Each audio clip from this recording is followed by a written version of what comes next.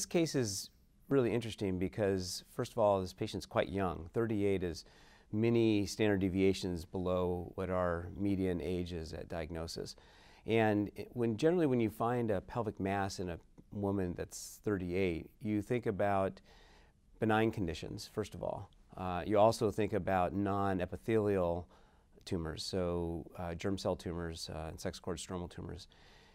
However, this patient in her imaging shows some features that are very suspicious for a high-grade malignancy. So she has an omental disease that's often termed as caking.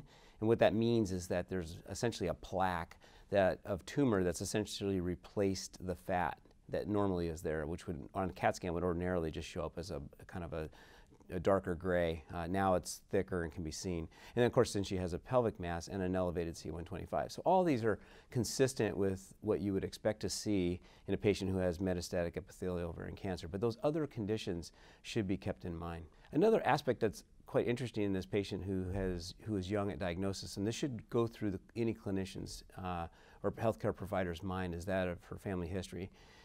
So we see that she has no family history of breast or ovarian cancer, but it would be important to make sure that that discussion is thorough, because it may not be in the immediate history. It may be even a generation separated.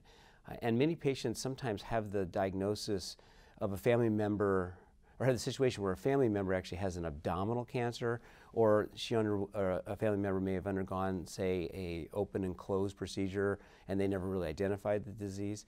And importantly, there may be actually a strong history of, for instance, of prostate cancer in men, and those would still be associated with this potential familial history. A patient like this, who presents with what looks to be obvious metastatic disease, will generally undergo a surgical procedure to remove the disease.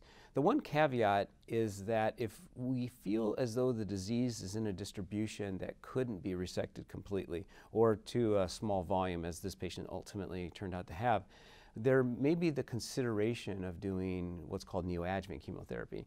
And I think that with the available data, we feel that there's certainly subgroups of patients that probably do just as well, whether they have their surgery first or their chemo first.